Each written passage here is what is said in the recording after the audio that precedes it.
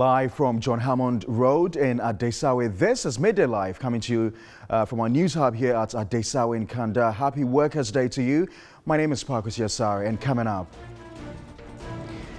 President Akufo-Addo announces establishment of cocoa farmers' pension scheme on the occasion of May Day. Also, former President John Dramani Mahama describes security situation in the country as unprecedented as he congratulates Ghanaian workers on May Day. Later in the bulletin, workers in Kumasi call for renewed social contract that guarantees adequate wages and safe working environments. And elsewhere in the world, Venezuela's President Nicolas Maduro claims to have defeated what he calls a military coup attempt by the opposition leader, Juan Guaido.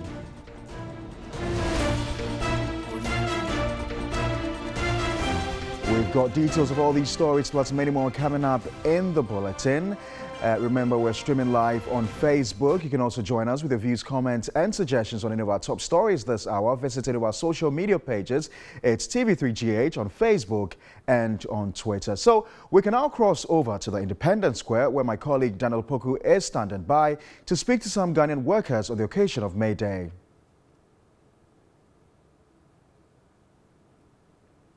Just to remind you that we're streaming live on Facebook.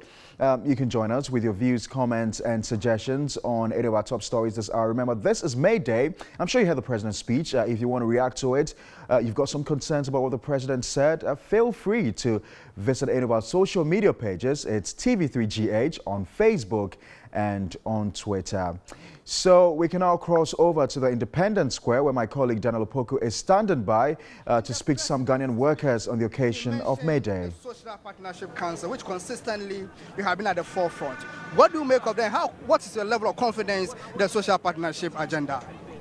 I think we should all be confident about it, because this is going to be the first time the president and the government is opening that space for dialogue. And as organized labor, we are going to use that space fully.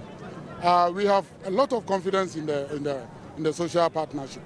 The president is going to launch the council very soon. Doc, you have your hanky. What? Handkerchief. You have your handkerchief. Yes. Okay. You should have been talking. Yeah. I'm tired. Okay. Let's go. So, Doc, I was asking your level of confidence in the Social Partnership Council. And the point I was making was that we have a lot of confidence in the social partnership, because we were part of it from the word go. And now the president is saying he's going to launch the council very soon. We have already submitted the names of our council members. We have 6 each from employers, from government, and from labor. So our representatives are from all the sectors, and we are very confident that we are going to have something positive from this council. Right. Over 3 billion Ghana cedis currently has been transferred from the temporary pension fund from Bank of Ghana to the various custodians. Now the arrears owed Senate. Government earmarks over 200 million Ghana cedis to clear the arrears. Is that enough? Is that adequate? I don't know the exact figures in terms of arrears, but I think the positive thing the president said was that they are making efforts to settle the arrears. And I think we should take it like that. I have confidence that once the president has made this statement on a workers' sacred day like this, he's going to go by it. I'm very confident about that. So we have to go and make sure something is done. And currently we are working with SNIT, with MPRA, and together with government, I'm sure we can resolve this issue. The computations of pensions, are you sure that the issue can be brought to finality? Yes, I'm very confident. We have made very good progress, and I said that in my speech. We have been engaging SNIT. It has taken some time, SNIT and MPRA, for the last 2 years. And I'm confident that where we are, we got the MPRA report only last week. We have already had some informal discussions around it. We are going around with SNIT across the country from 21st of May to open the discussions in the regions as well. And when we gather all these views and we put them together and we work together, we can improve pensions, we can, improve what we call lump sum and so on for people who retire in this country under the pension scheme. Doc, my final question to you. The last time I spoke with you, it has to do with the port issue. Now, it's the NPS issue. You said we're going to petition the president. Have you done that?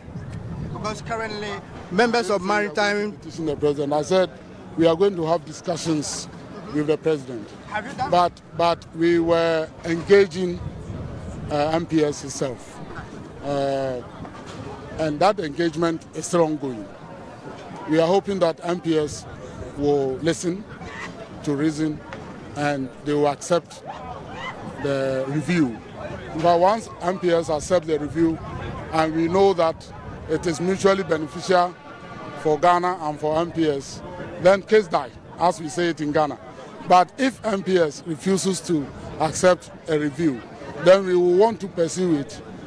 Union will continue. The community must get involved. We expect you, every Ghanaian, to get involved so we can get a better deal for this country. We deserve a better deal than what is there now. You cannot give your port to a foreign company for 35 years. And when you do the analysis, you realize that Ghana has been shortchanged. We have to change it, and we will. Thank you very much, Dr. Yabam. Now, we just finished with the Secretary General of the Trade Union Congress, who also doubles as a spokesperson for organized labor. And basically, Dr. Yabam has a lot of confidence in the setting up of the Social Partnership Council, which the President mentioned, and that is expected to be set up in the course of the year. Now, the Social Partnership Council is also expected to sit and look at the computations that consistently SNIT has been making with the MPRA for pensioners who retire after active service. And also, Dr. Yabam mentioned the latest issue which is currently happening at the port, the MPS issue, which he says that they will be engaging the President to bring finality to the problems. Now, earlier he stated that when the agreement is allowed to go through, over 1,000 workers are likely to be laid off. Now, Dr. Yabam is expecting the President to meet the President and get some of these issues and concerns and grievances as well addressed. From the Independence Square in Accra, Daniel Opoku, TV3 News.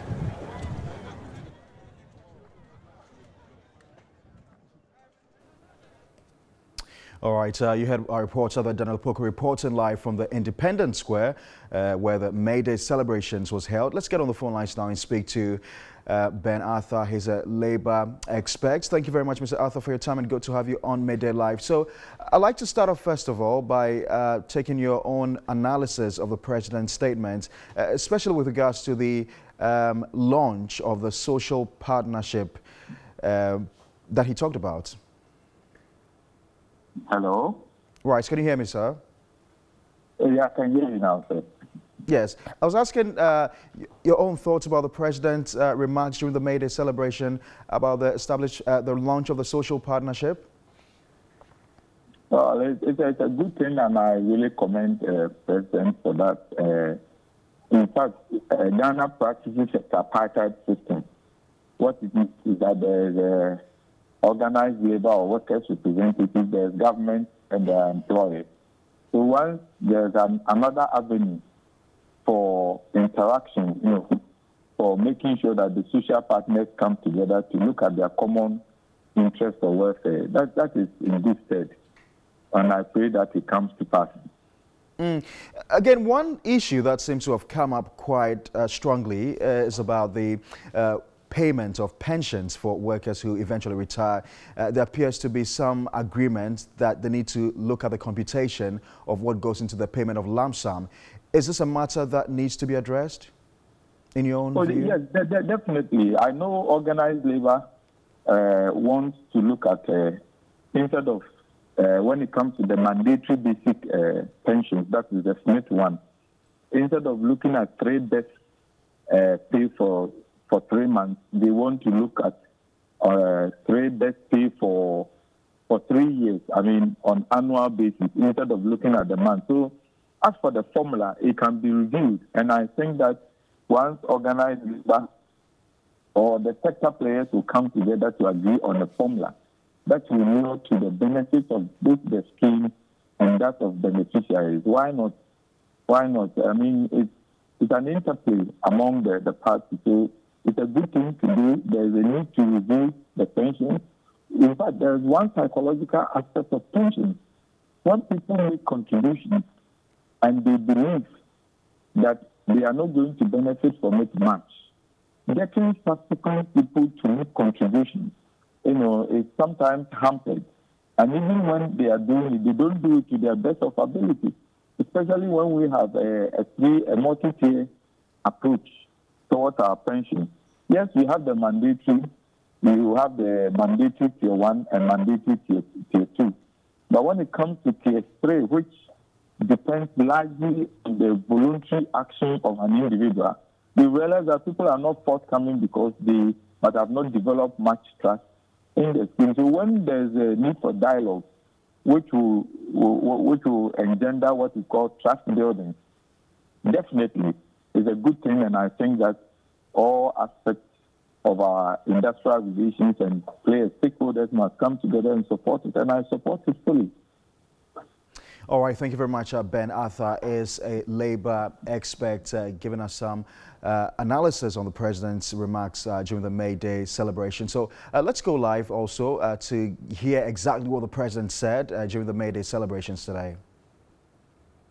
That the Ministry of Finance has arranged for payment of 200 million CDs and the bond of 700 million CD towards the retirement of the arrears owed to SNCC. This will leave arrears of 800 million CD, which will be included in next year's budget. We will build a robust economy and a prosperous society when we put in place a pension scheme for all workers. For far too many of our people, the end of their lives is marked by poverty. Too many people either have no pensions at all or have inadequate pensions to meet the needs of old age. In the informal sectors of the economy especially, most people work without any thought to pension coverage. And when they no longer have the strength to work, their lives become miserable. Our societies have changed. Old people can no longer, regrettably, count on their children to look after them in their old age. I hope and pray that we never lose the Ghanaian value of accepting responsibility for looking after our old people. But that should not stop us from organizing things to ensure independence and dignity to the old during retirement. We're working on an economic transformation agenda through the various job creation initiatives, such as planting for food and jobs, one district, one factory, industrial stimulus package, planting for export and rural development, private sector support schemes, which are beginning to bear fruit and should start reducing unemployment and provide opportunities for citizens to work and higher incomes and contribute to their pensions. A year ago, I made special mention of the importance of the TVET sector in equipping our young people for the world of work. I promised that we will back the talk with action. I'm glad to be able to report that we have made important progress. We have funding for 21 state-of-the-art TVET centers. Parliamentary approval has been given for all 34 NVTI centers to be upgraded, retooled, and curricula improved and teachers trained. All right, so you heard the voice of the President, Nana Danko Akufo-Addo, there during the May Day celebrations that just ended a while ago. We're going to go back to the Independence Square where my colleague Daniel Poku had an interview with the General Secretary of the Industrial and Commercial Workers Union, Solomon Kote. To pay the arrears owed SNCC, and also a social partnership council to be set up to help address issues relating to labor, issues relating to negotiations, and also issues relating to conditions of service. Now, I have with me the General Secretary of the Industrial and Commercial Workers, Mr. Solomon Kote, to delve deeply into what the President said, whether ICU is satisfied with what the President said and with the President's proposal. Good afternoon, Mr. Kote. Good afternoon, my brother. The setting up of Social Partnership Council, what do you make of that? Well, socially, it's going to bring a lot of interventions that will help both the employer, government, and then the union. So it's something that we need to embrace it. In fact, we have gone ahead to sign the MOU, and we are looking for the practicality of funds to be released, and then the whole entire project will take off. Confidence in the social balance. Obviously, if you look at the values that it carries, it's something that will benefit the nation. My final question to you, on the arrears owed SNCC, 200 million, is it enough? It's not enough, but if you look at the value of what ought to be done, something must start, and then at least more monies could be rolled in, and then we could move it forward, since it's the initial stages of it. But don't you think pensions are sustainable in this country?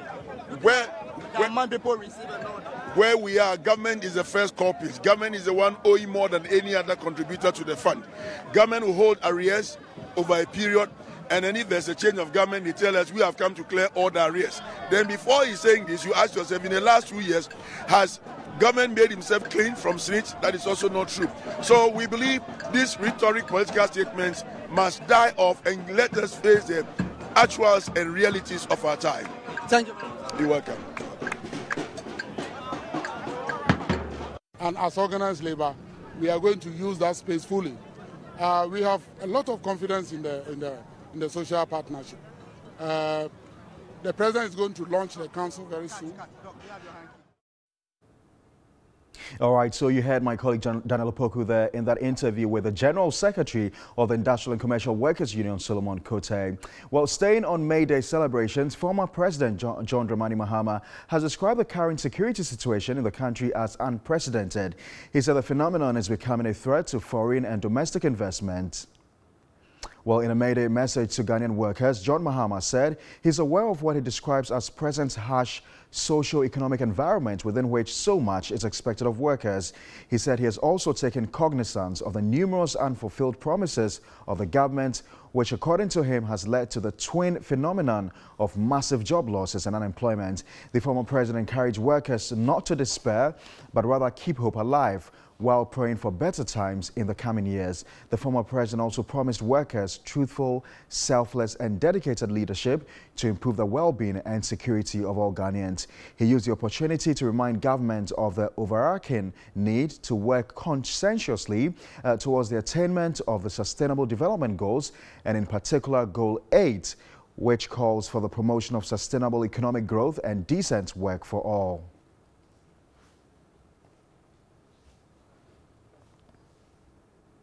Meanwhile, the Civil and Local Government Staff Association, CLOGSAC, has called for the immediate resignation of the Auditor General, Daniel Domelevo. At a news conference addressed by its Executive Secretary, Isaac Bampo-Addo, the association accused the Auditor General of awarding consultancy contracts on payroll fraud in the public service, comprising the biodata of its members. The association cited Article 187 of the Constitution, which mandates the Auditor General to conduct external auditing instead of internal auditing. The situation, according to CLOGSAC, has affected the work of some of its members at the Audit Service. Executive Secretary of the association, Isaac Bampo-Addo, called for the immediate resignation. If you'll be given a role to perform and you will not perform that role, and you think somebody's role is better for you, then you don't warrant to be where you are. You must get out, resign honorably. And let somebody who can perform that role do it. Because it's for the good of all of us. It's for Ghanaians.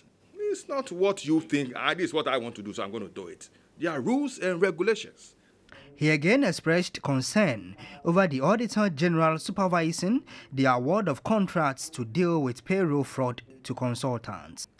Isaac Bampo-Addo argued that such a move has compromised the biodata of its members, creating job insecurity. These consultancies are still running, and these are vital public information that are out there.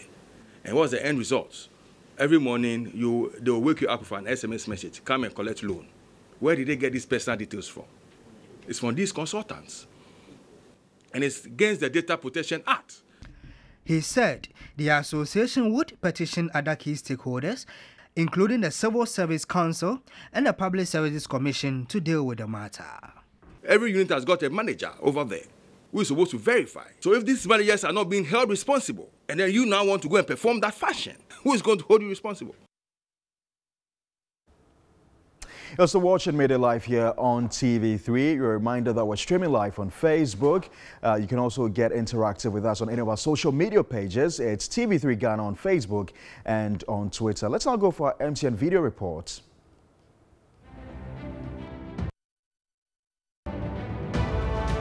This woman is called Salama Tuya. She delivered quadruplets and she has been referred to Tamale Teaching Hospital. The ambulance is charging 150 Ghana cedis and she has no money to pay for these innocent children to be referred to Tamale.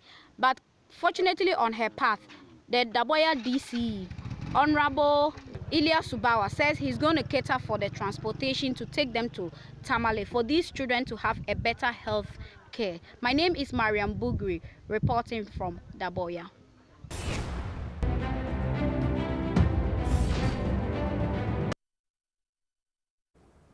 You're still watching Midday Live here on TV3. Still ahead, we've got the very latest in international news, we've got business, and we've got sports all coming up.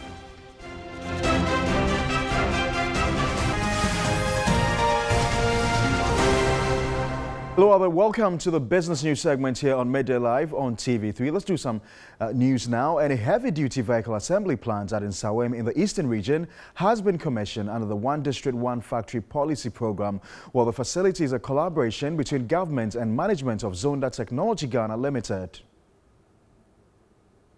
Minister of State at the Office of the President, Brian Echampong, commended the company for contributing positively to the automobile industry. He said government had extensively collaborated and cooperated with management of Zonda Technology to partner the One District, One Factory to build a multi-million-dollar assembly plant to create jobs. The One District, One Factory is aimed at establishing one factory or enterprise in each of our 216 districts, not by government, but encouraging private persons and setting up the environment for them to be able to set up the industry, not government building factories in districts. Chief Executive Officer of Zonda Technology Ghana Limited, Yang, said the objective is to ensure many young Ghanaians become gainfully employed. Today, I wish to inform you that Zonda has activated part of its assemble plant, and some of the aforementioned vehicles and equipment are being manufactured in Ghana with abundant spare parts. She stressed that the company will provide tailored services to numerous industries across the country. In other news, government has signed a strategic partnership agreement with the United Kingdom to increase investments from the current £3.4 billion to £30 billion. Now, part of the funds will be utilized in promoting industrialization, job creation, and fight cybercrime. The strategic agreement will also focus on health and education financing. Issues on sustainable development goals and poverty reduction are also explained in the document. Minister of Foreign Affairs Shelia Yokobotwe noted government will strengthen bilateral ties with the United Kingdom. Having also the African Continental Free Trade Areas coming to being will not just be industrialization to benefit us, but also where companies can use Ghana as a launch pad into Africa's 1.3 billion population market. Many friends amongst African countries. Ghana is one of those. So I hope it will mean that we reinvigorate our relationship with many of our traditional friends around the world. On concerns about trade partnerships between the two countries after Brexit, the two dignitaries gave an assurance of redesigning their cooperation. Numbers of new businesses in technology areas, the extremely rapid industrialization that's happening, the development of mobile phone payment systems, all these exciting developments where Africa is taking a lead, and I think this is the opportunity for us. There will be some trade agreements that would have to be re-looked at, but whatever it is, I believe that Ghana would very much like even more the close economic ties and cooperation between our two countries. Elsewhere, bread consumers in the Tamale metropolis will from today pay more for the bread they consume. This follows a two-day strike by the Bread Bakers Association in Tamale over increase in prices of ingredients used for bread making. Here's a report by my colleague Christopher Amwako. There was total shortage of bread in the Tamale metropolis Tuesday morning. Bakers and vendors had their shops locked with inscriptions of no bread, leaving consumers stranded. The strike, according to members of the association, is to prepare consumers for an upward adjustment in prices. They say the increase is as a result of hikes in the price of flour, sugar, butter, gas, and other commodities used in the business. Available market prices for bread ingredients have increased drastically. Flour, somewhere November 2018, December 2018 was around 135 Ghana cedis per 50 kg. Currently, as we speak, the current price is around 165 Ghana cedis. And for about 3 years now, we've not experienced any increase in bread prices, and is affecting our businesses. Consumer Umar Al Hassan expressed his frustrations as a result of the strike. In other news, the Chief Executive Officer of the Ghana Investment Promotion Center, Yofi Grant, wants more engagement between his outfit and the Office of Diaspora Affairs to promote trade. He explained such engagement could trigger more investment opportunities for diasporans wishing to invest in the country. In 2018, President Akufo-Addo officially proclaimed 2019 as the year of the return at a ceremony at the United States National Press Club in Washington, D.C. The year is meant for all diasporan descendants of Africans who were captured and transported into the Americas as slaves in the 17th and 18th centuries to return to Ghana. Many of these persons are skilled across various industries and can potentially contribute to building key industries in Ghana. Head of the Office of Diaspora Affairs at the Presidency and Chair of the Right of Return Planning Committee, Akwesi Abebio, in an earlier interview with TV3, noted the office is working with agencies such as the GIPC to ensure the country benefits. These guys who are coming in as visitors or as tourists or as investors would be themselves looking for their own opportunities. The GIPC, we know, is set up purposely for that sort of thing. We also have what we call the Ghana Export Promotion Council and all the other facilities. This office specifically has got a very good relationship, and we are trying to deepen it. However, an interaction with the Ghana Investment Promotion Center chief executive revealed otherwise. Not yet as active as it should be, but I suspect as we are getting closer and closer to the period when the whole thing culminates into some sort of celebration or so, our role will become clearer because we will have workshops and seminars outlining what the opportunities are.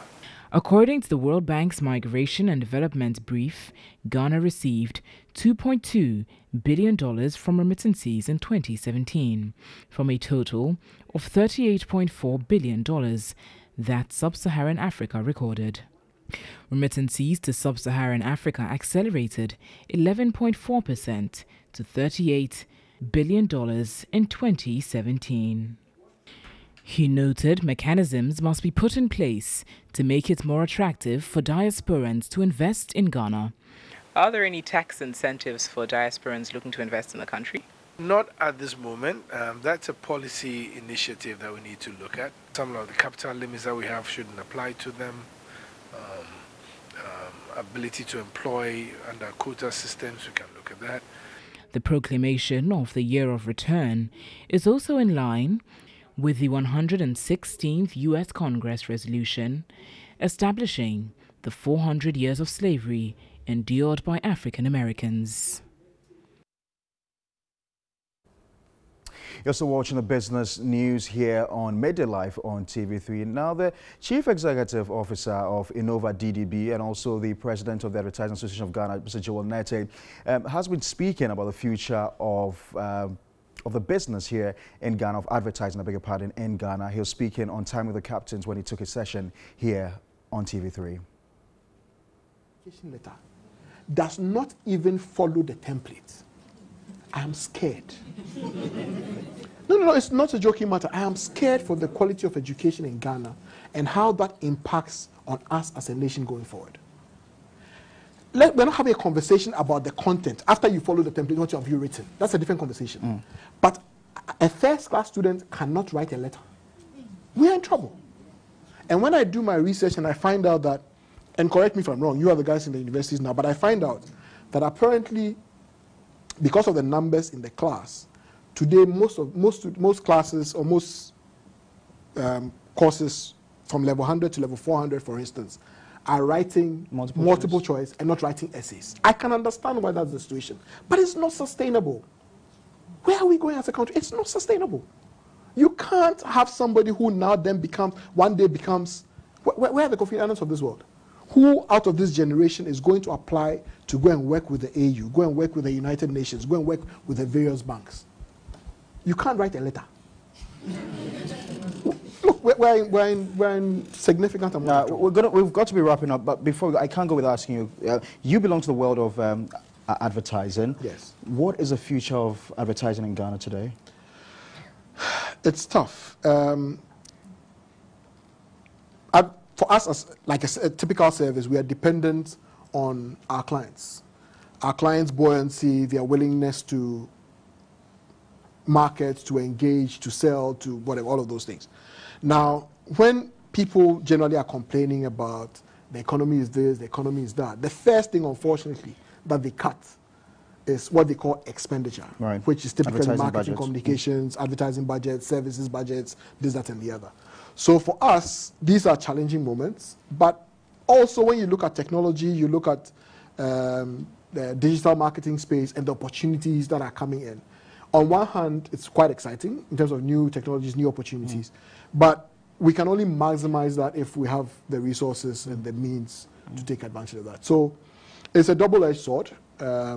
Things are not exactly 100% bleak. There are opportunities. But I noticed you've evolved a lot over the period. You talked about even having a digital company. Yes. Is that because you recognize the strong challenge being posed by digital to traditional media? Absolutely, and that's for us as a group of companies. That's where we're going. We're saying that within the marketing communication space, yes, we're looking to diversify and do other things. But within our core space, which is marketing communications, whenever it is that we find an opportunity in a particular area where we think we either have the competence or we can develop the competence to be number one or number two, at the worst case number three, we will go into that space and make a difference. All right, so that's all for the business news segment here on Midday Live. For more business news stories, you can log on to our website, www.3news.com. Now, workers have called for renewed social contracts that guarantees adequate wages, safe working environment, universal access to pension, and workers' rights to freedom of association and collective bargaining. They believe Ghana has what it takes to protect workers' rights if there is political will. Benjamin Edu joined the Midday parade in Kumasi and has more. Ghanaian workers today joined their global counterpart to celebrate this year's Workers' Day here in Kumasi. Workers converged at the Edum main post office in a procession through some principal street before they finally arrived at the Jubilee Park in Kumasi. You'll be speaking to some workers as far as this particular day is concerned. So, sir, you are live on TV. Tell us, how does this particular day mean to you as a worker? But today's celebration is as important as any other day in the life of every worker. This day is set aside to remind ourselves that some people in the past, we call our ancestors, sacrificed all they had to be able to gain us the freedom we are enjoying today as workers. And so for those of us who are celebrating it today, it's a continuation of what was left. And we also have a duty to pass it on to generations yet unborn. Are Ghanaian workers being treated fairly? Certainly, you cannot say they are being treated fairly.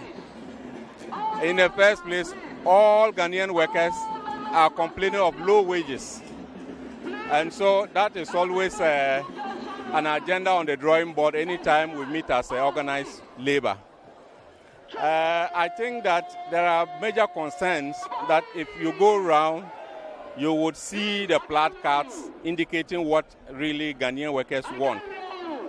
But I think that one key issue that is outstanding has to do with the Ghanaian worker and the pension. And so if you look at our today's, the theme for today, it is sustainable pension for all, sustainable pension for all, the role of all stakeholders. And so that is also key as we celebrate today's May Day. And so we are calling on the government to pay serious attention to this particular issue, in addition to all other concerns that we have as workers of this country. Looking at how SNIT calculates our pension benefits, there's much to be doubted. My brother, currently there are some workers who go on pension and receive less than 10,000 Ghana cedis. So what future do these people have? So I think it will ginger the unionists into fighting this cause, which will help all of us in the future. The governments upon governments have not made any efforts to check worker output. There is less we are doing in that area. There is nothing like check of workers' output. So there is a saying in working parlance that workers pretend to work and government pretend to pay. Or you can say government pretend to pay and workers pretend to work. So I think there is much to be done in this country. A lot of issues have been raised with regards to the pension scheme. Yeah. What do you make of that? Yeah. The pension scheme, in fact, pension is a serious issue.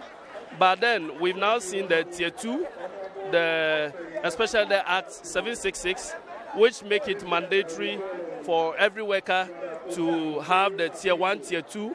Of course, the Tier 3 is not mandatory, but then it's important that every worker goes through the Tier 3 so that, for instance, at Forik, we have a very nice Tier 3 packages. Then the Tier 2, now the Tier 2 is going to give us the lump sum, and SNIT will be paying the monthly pay. So I think still something better can be done, especially the investment aspect. If you check somebody work from maybe the age of 25 to 60 years, and the person have only few, cedis at the end of his 60 years, is sad. So some important things need to be done in this country when it comes to SNIT. All right, you're still watching Midday Live here on TV3. Now, the musical rivalry between Ghana and Nigeria is about to be relived as Empire Entertainment warms up to the launch of the 2019 event. Shatta Wale, Wizkid, Stonebwoy, Tiwa Savage and Patapaa are headlined in the 2018 event dubbed Rescue Mission. Now, who will headline Ghana Meets Nigeria this year?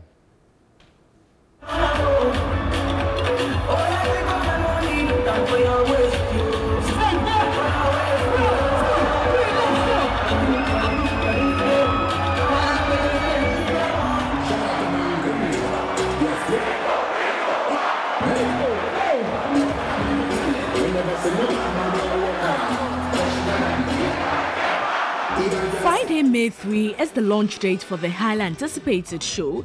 The musical showdown has over the years served the platform for A-list Ghanaian and Nigerian artists to battle for supremacy in a friendly but competitive atmosphere.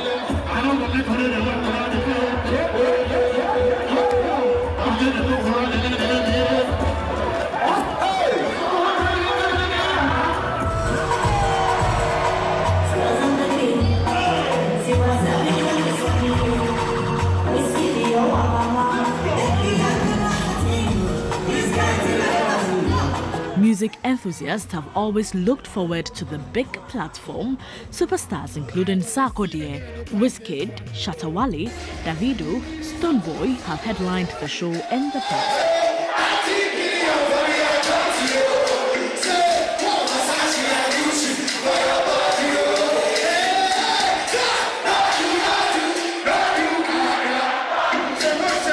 The 2018 event made a big statement.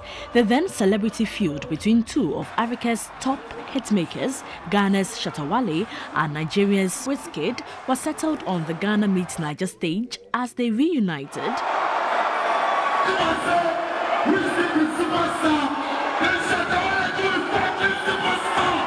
Patapaa, aka Patapizi, was the toast of the night. Aside his awesome stagecraft, his energetic performance was the talk of the town.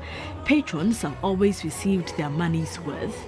The musical rivalry is about to be relived. who makes a return to the prestigious Ghana Meet Niger stage. Keep your fingers crossed. The lineup for the highly anticipated musical showdown will be revealed come Friday, May 3.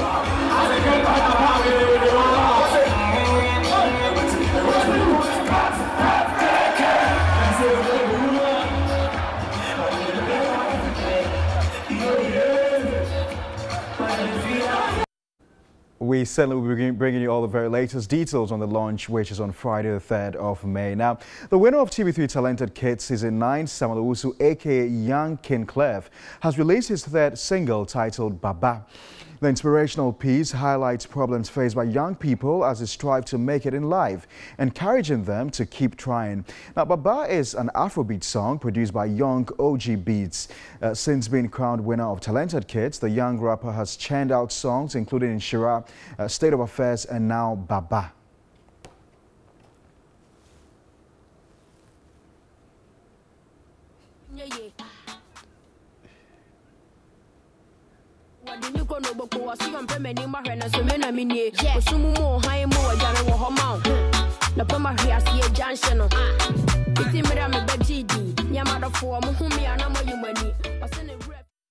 So that's all for Midday Live here on TV3. Thanks very much for watching. My name is Park Sorry. For more news, you can log on to our website www.3news.com.